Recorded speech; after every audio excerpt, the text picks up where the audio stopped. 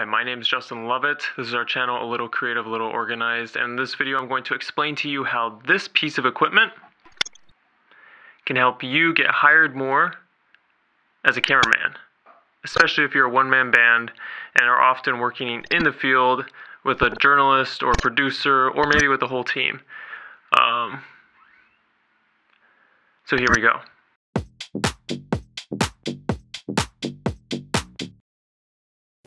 So the piece of equipment I'm going to be talking about is called the Accsoon CineEye. The Accsoon CineEye is a wireless video transmitter.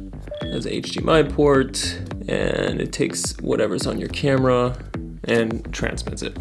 This guy costs only about 180 bucks right now. So it's definitely one of the cheapest video transmitters out there. It just creates a wireless signal and you can connect to that wireless signal with your phone, and up to 4 phones can connect to it. So 4 people can use their phones as a monitor. So why does it make you stand out and elevate your work? This is the list here. Number 1, the person who hired you, whether it's a producer, journalist, whoever's on set, they're going to appreciate being able to see the image you're capturing and be confident that you're getting a good image. And sometimes you might be capturing something that they don't need, so they can just tell you, we don't need that. Or maybe you haven't captured something yet, and so they need you to, get some B-roll of a picture, and you get it. But if they're watching it, they're like, oh, actually we need it much closer. So then you get much closer. It just makes you be able to actually get what you're hired for. And it's also helpful for audio. If there's an audio guy who needs to boom, maybe you can set up a monitor for him as well, just so he can see whether the boom's in the shot or not. Also, it just saves time and space, because if you don't have this monitor, then anyone else who is on set who's making decisions, it doesn't have to look over your shoulder. It elevates you above other cameramen, because in my experience, not a lot of other cameramen bring these on set, especially if they're a one-man band, and just take a little bit of extra time to set it up so that the producer or journalist you're working with or creative director can actually see what the image is. It really doesn't take that much longer, and every single time I've set it up, whoever I've been working with has always appreciated it. You can also use this as a photographer. I've set this up on photo shoots so that, again, the creative director, whoever's hired me, can see the images I'm capturing in real time. It's gonna make your work better and the client's product better if more eyes can see the image. Because once you've shot it, that's it. You're not going back on set. They've spent all this money on that one day to hire you, to rent out the location, to hire models maybe, or so on and so forth. So it's better to have more eyes on the screen, even if you're a small team, so that you can make sure you're getting the best image possible. Some of the benefits, up to 4 phones can connect to it, which is huge, because then 4 people can be using their phones or iPads as a monitor. This is so easy to set up. I'll show the setup in just a second, but it's so easy. You almost can't not set it up. With the Teradek or other wireless transmitters out there where you have a receiver and transmitter, sometimes those can be a tiny bit more complicated. You're just creating a Wi-Fi signal, really, and then connecting to that Wi-Fi signal. Like, if you know how to use Wi-Fi, you know how to use this. But the negatives with this is it can't transmit very far, but it's still, I've never actually had to go that far away from whoever I'm working with. Normally we're very close, so unless it's like reality television where you're running down the street following someone, the transmission is actually quite good. The furthest I've probably gone away is about 100 meters and it's still connected. It was in an open space, there's no walls in between us or anything. I haven't really tried a test with walls and stuff, but I've never had a problem with going too far away from the producer or journalist or whoever I'm working with, except in reality television once, and at that time we were using a Teradek. But yeah, that's the only time I've had to go really far away. It would be nice to have one that has a little bit further range. So if you have the budget, just get the CineEye 2. The second thing that's annoying about this is that the battery does die after about 3 hours of constant use. So that's not very long. I'd rather just leave it on the whole time instead of turning it off, turning it on, turning it off, turn it on. How I've combated that issue is just strapping a battery pack to it and plugging it in here, and that charges it as I'm still using it. So that actually has been able to solve the problem. But again, I would still rather have one that just has its own battery life that can last, 6 hours or 8 hours. It does also charge quite fast.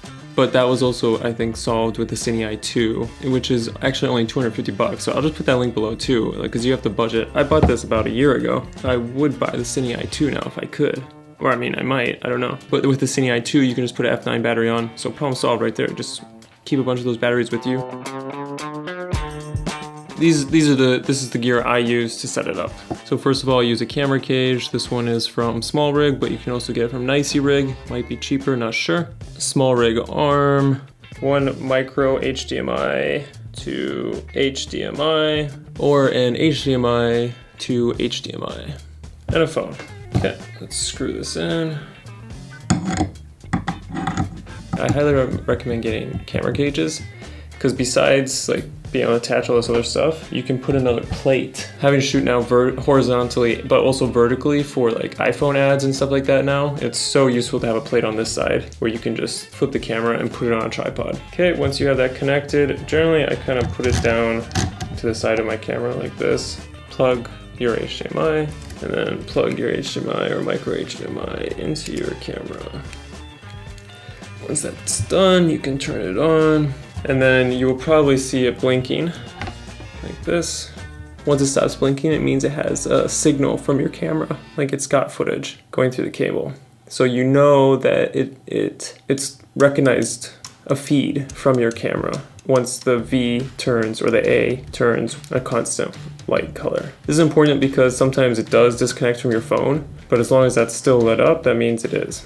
Just know that if it's red, you're not receiving footage from your camera. So it's either the wire, maybe your camera, maybe this is broken. And then the only other thing was that you don't necessarily need a Small Rig arm. It does come with a little shoe mount that you can like just put into the top of your camera where the audio generally goes. It just can slide in.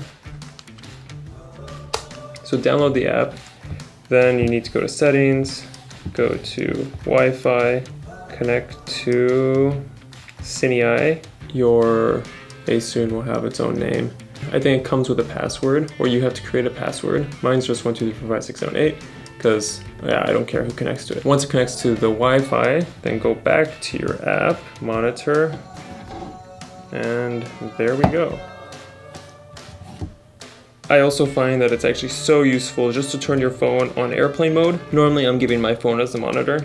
You can bring an extra phone if you have one, but turn that phone or iPad on airplane mode, connect the Wi-Fi, and it should stay connected the whole time. If it does disconnect, what I find is helpful is to exit out of the app, close the app down. If it's still connected to Wi-Fi, just open the app again and it should connect. It does disconnect a few times, but it's very easy to reconnect. Otherwise, if it's really not connecting, maybe power it down, restart it, close apps. Often I just have to close the app, exit the app, and that's what works. So yeah, that's the end of this video. Hope it was helpful. Let me know if you have any other questions. Totally recommend this if you're a one-man band, and this is the cheapest one. I mean, maybe there's cheaper ones, but this is the cheapest one I found. Very useful, very reliable, very rugged. But if you have a little bit more budget, I would go for the CineEye 2. Anyways, if you love this video, please like it, and we'll see you next week with another video, or join us on Friday night at 10 p.m. KST for live stream.